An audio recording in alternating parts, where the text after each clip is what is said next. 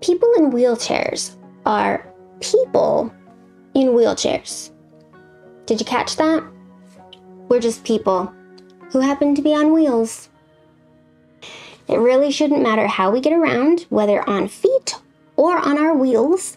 We still deserve and really actually appreciate being treated just the same as any other human being should be treated, with respect and dignity and not looked down upon in any way. So let me give you just a few pointers on how you should probably treat wheelchair users. Fancy meeting you here. My name is Brittany, and this channel documents my life as a mom with multiple chronic illnesses, both mental and physical. I'm so glad that you stopped by my video today, and I really hope that you might find anything here helpful, informative, or entertaining for either you or somebody that you know. Let's get into it. Now, this is definitely not an exhaustive list, and I know that everybody is individual, so not every wheelchair user is going to prefer or expect the same treatment that I do, but I know at least most of these, a lot of wheelchair users agree on. I've seen it on the internet, so I'm gonna assume it's accurate. First of all, please talk to me and not the person pushing me. I don't really understand why so many strangers just assume that because I am in a wheelchair, I cannot do anything for myself, and they automatically talk to, usually probably my husband, if I am being pushed. The fact that I am in a wheelchair simply means that my legs do not work at the moment. It says nothing about the state or functionality of my brain or my mouth. I can speak for myself, I can understand what you're saying to me, and if you want, I can even have a full conversation with you. The wheelchair does not negate that. Now, I do understand that there are some wheelchair users who do not have this capability, but a lot of wheelchair users do. So, preferably, if you need to ask something related to the wheelchair user, please ask directly to the wheelchair user. Don't assume that we are incapable. Assume first that the wheelchair user is capable, and if not, then the person pushing will correct you, and then you can adjust the conversation from there. Hopefully they're polite about it though. I can't speak for all wheelchair pushers. However, I can speak for my husband. He's not here right now. I don't know why I keep pointing back here. Anyway, I can speak for my husband if he is pushing me in a wheelchair. There have been some moments when I myself was incapable of conversation with a stranger. For example, I may have just passed out or just woken up from passing out. I may be working through or recovering from a panic attack, and in those circumstances, I still would prefer that you probably ask me first if it pertains to me, and then my husband, I did it again. My husband, he's gonna know what's going on, and he will be able to inform you and say, actually, I can help you with this, she needs a minute. But again, first assume that the wheelchair user is capable. Don't just bypass them for the pusher. Now this one, I know for a fact a lot of wheelchair users would prefer that you do not touch their wheelchairs. Don't touch it. In my experience, when I am in the wheelchair, it's because my legs aren't working, and so the wheelchair becomes my legs. So it feels like a part of me.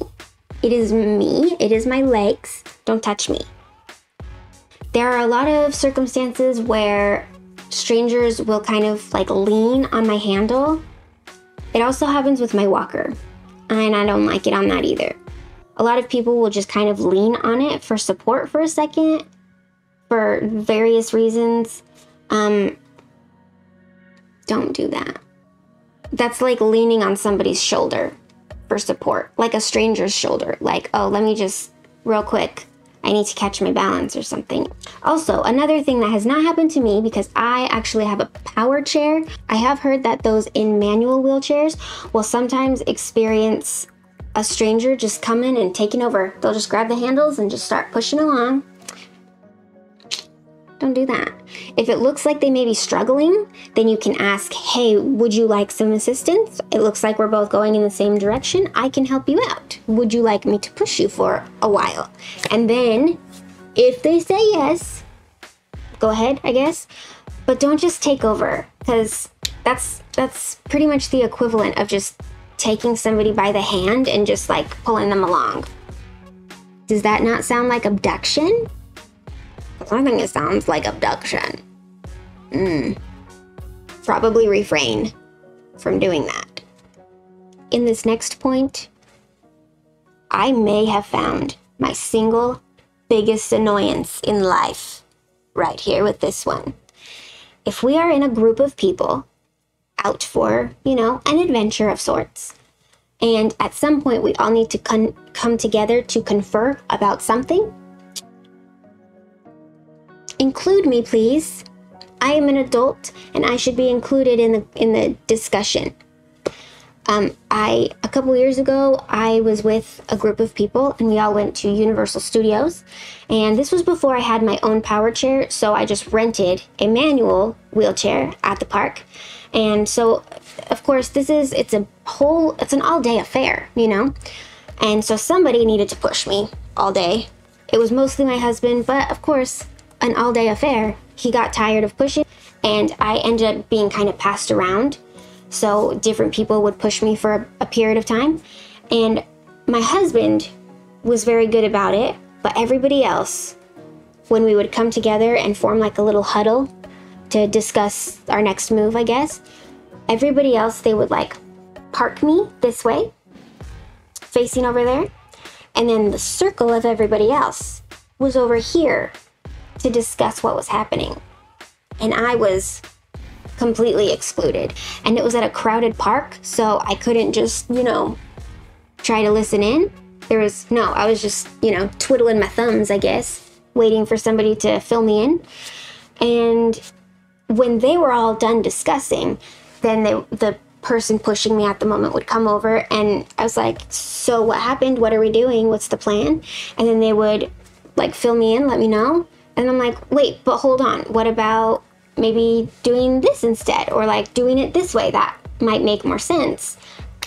But at this point, any input that I had was just void, because the whole little circle over here had already scattered. And so my opinion didn't count all day long. So if you are pushing someone in a wheelchair and you need to discuss something, park them into the circle, make some space for them, include them. All right, let's take a little breather right here. And now I have a simple request. If so far you have found anything in this video helpful, or something that you did not consider before and you learned something, I would definitely appreciate a thumbs up if you find it appropriate. Okay, let's keep going.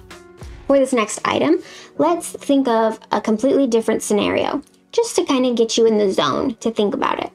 So let's say you are just walking through a cafe on your way to your own table, and you spot a friend already seated, already established, I guess, and you didn't expect to see this friend there. So you stop to have a brief chat, like, hey, how are you doing and stuff, and she remains seated at her table, but you remain standing because it's just brief and you're about to walk off anyway.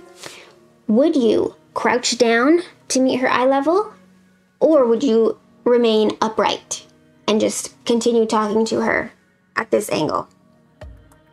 You probably would have remained upright. You can still talk to her from this angle. You can still maintain eye contact. The conversation works perfectly fine with her seated and you standing, right? So why then do people feel the need to crouch down when talking to a wheelchair user? It's just the same. We're having a conversation while one person happens to be seated.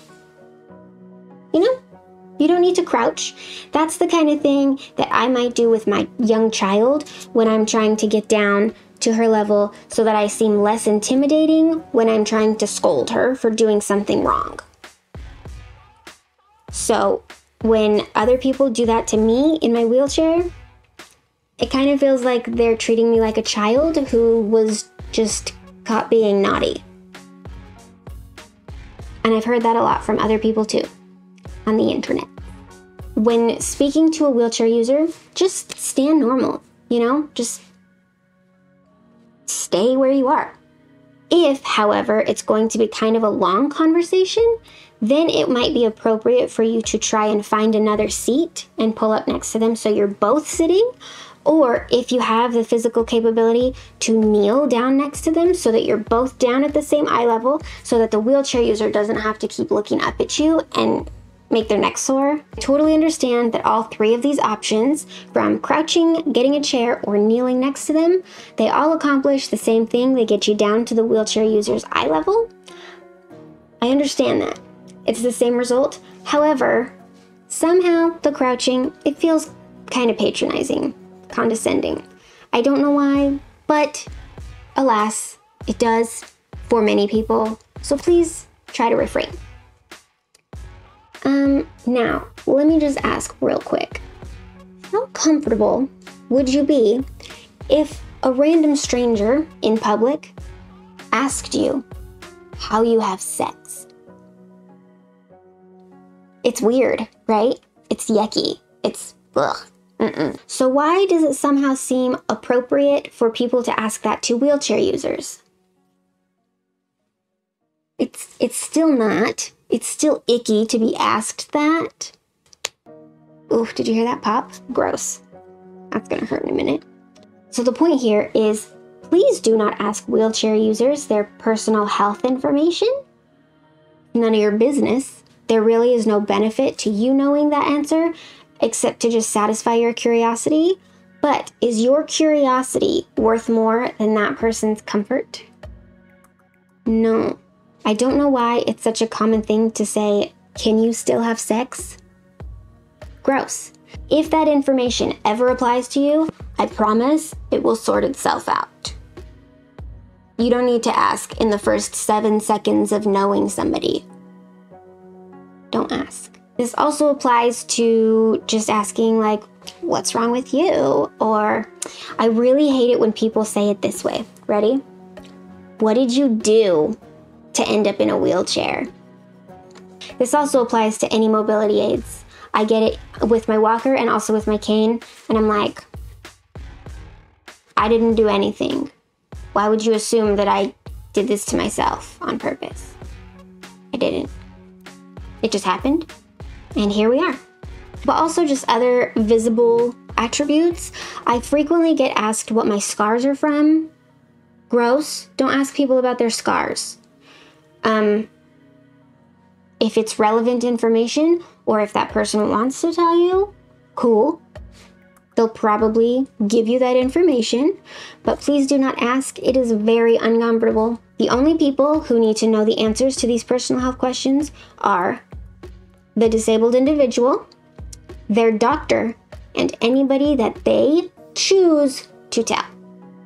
Not just some random stranger that you met 11 seconds ago. All of these points can be summed up with simply treat us like humans, because that is what we are. We are humans first, wheelchair users second, or even maybe third or fourth, you know? We could also be painters or musicians or, you know, other things before you have to treat us like wheelchair users. We are also humans, and we also have emotions and intellect and anything else that you would assume an able-bodied walking person would also have. All in all, treat us like people. That's what we are. Be polite and don't treat us any differently. Well, that's it. Thank you so much for sticking around for all of my ramblings. I really appreciate it. If you found anything in this video helpful, informative, or entertaining in any way, please let me know with a thumb. Either one. I would love whatever you choose to give me. And remember, chronic illness is tough, so it's a good thing you're tougher. Toodles! I don't remember if I need to clap, but let's clap.